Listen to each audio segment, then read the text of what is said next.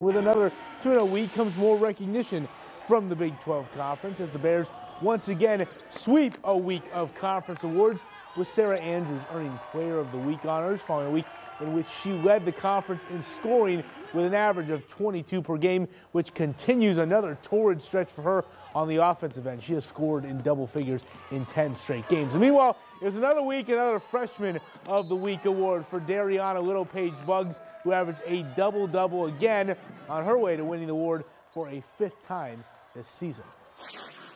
I see a lot of greatness in her. I also see a lot of growth opportunities in her, and I think that she's gotten double-doubles, and to me, if there were 15 freshmen playing in the league, she probably would have won this award multiple times. There are a lot of teams in this league that don't even play any freshmen. You know, I think that's part of it, but I think she's earned them.